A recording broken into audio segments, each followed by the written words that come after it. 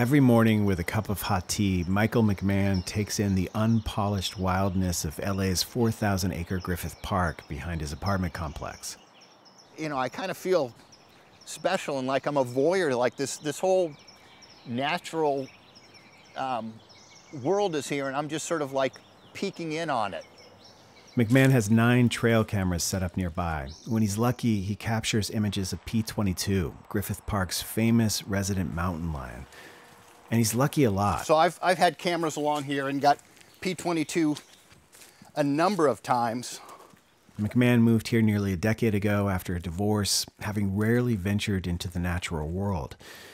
Today, he's one of the most prolific chroniclers of P-22, capturing him 77 times on camera, including this footage from just a few weeks ago. McMahon says he's become a P-22 fanboy, seeing a lot of himself in this lone cougar. He's getting a little older, I'm getting a little older. You know, we're 2 older bachelors roaming the Hollywood Hills. It's amazing to go for a hike in Griffith Park and see all the other people walking and hiking and walking dogs, taking pictures of the Hollywood sign, and knowing that this large predator has made a life here. I mean, there's something about that that just makes this place all the more wild. P-22's story began a decade ago when this lone male mountain lion, then a juvenile, set out from his home range in the Santa Monica Mountains, crossed the 405 and 101 freeways unscathed, and ended up in Griffith Park. He's since become a local legend. There's a dedicated P-22 exhibit at the Natural History Museum.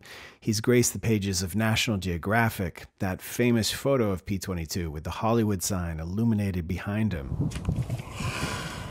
He survived mange and rat poison, and he may have eaten one of the zoo's beloved koalas. He's so celebrated here that LA has an annual P-22 Day festival every October.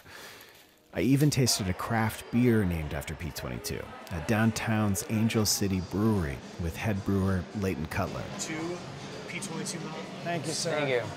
Wow. So, the beer itself is a hazy pale ale. Okay. And it kind of has the same color as, you know, like a mountain lion's fur. And It looks like a mountain lion. yeah, it does. If a beer was a mountain lion, this would be... Exactly, exactly. This would be it. Cheers. Man, to P-22. Across town at Los Angeles County's Natural History Museum, visitors browse its famous dioramas of North American wildlife, including a mountain lion and her cubs in their native California habitat. Miguel Ordeñana, a wildlife biologist with the museum, was the first to capture a trail cam photo of P-22 in Griffith Park back in 2012. It was a groundbreaking moment. When I saw that photo, it was like seeing Bigfoot or La Chupacabra for the very first time, because most people were like, it's impossible, because Griffith Park was just thought to be just too disconnected from where we knew mountain lions existed in Los Angeles by freeways and urbanization. And so for me to get that photo, it was just so many questions ran through my head. The main one being how Angelenos would react to having an apex predator living in an urban park with 10 to 15 million visitors a year. But then he thought about P-22's story and the risky journey he took to arrive in this new territory unscathed.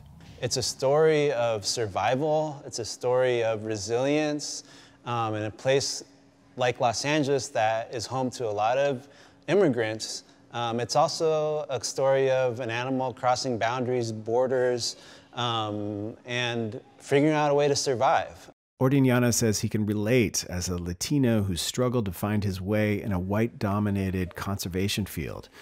It also shows why P-22 has had such wide appeal in one of the U.S.'s most culturally diverse cities, bringing the message of endangered wildlife to communities and to people who never gave it much thought before. Okay, and we gonna be over there.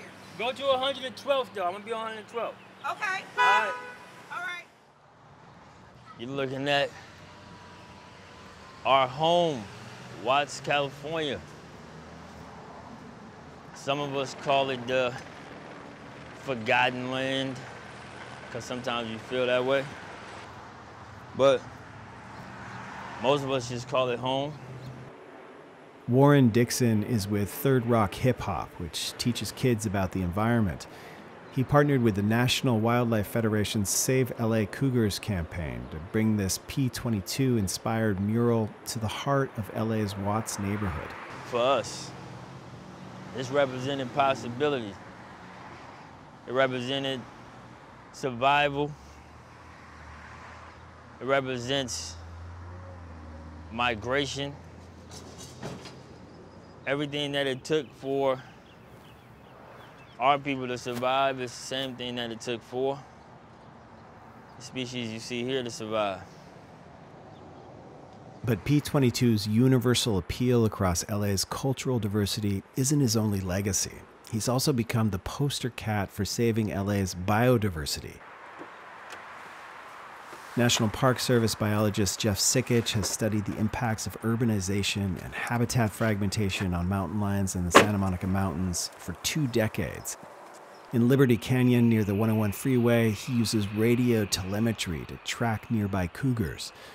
Sikich says cougars here in the Santa Monica Mountains are in trouble. Their habitat is surrounded by freeways, development, and the Pacific Ocean. It's essentially an island, isolating the cougar population here. So our mountain lions here in the Santa Monica Mountains have some of the lowest genetic diversity ever recorded, outside that of the Florida panther, the Florida mountain lion that went nearly extinct in the early 90s. There are anywhere from 10 to 15 adult cats living here at one time, which is as much as the habitat can support. But if something called inbreeding depression sets in, Sikich says these fragmented local populations could become extinct within 15 years. And they're already seeing the signs of that, with several cubs recently born with kinks in their tails, a symptom of inbreeding. Thanks to Griffith Park's P-22, though, help is on the way. So this is the location where we just broke ground and we're going to build a wildlife crossing. It's going to be a vegetated overpass over the 101 freeway. It's going to be located straight across here where you can kind of see this triangle on the hill above. With P-22 as a poster cat for the project, the Save LA Cougars campaign helped raise the roughly $90 million needed to build what will become the world's largest wildlife bridge. Vehicle strikes are a leading cause of death for mountain lions here, killing more than 24 since 2002. Once completed, the bridge will allow safe passage for not only cougar populations, but also countless other species. Unfortunately, P-22 won't benefit from the crossing. He's still penned in by freeways surrounding Griffith Park, nearing the end of his life, with little chance of ever finding a mate. But Miguel Ordeñana at the Natural History Museum hopes that once he's gone, his legacy will live on forever. Literally. If he's in good enough shape, we hopefully will partner with our taxidermist and be able to mount him in a way that allows people to continue to learn about his legacy and his story for many years to come. A fitting Hollywood ending for LA's most beloved feline. Sam Eaton, Newsy, Los Angeles.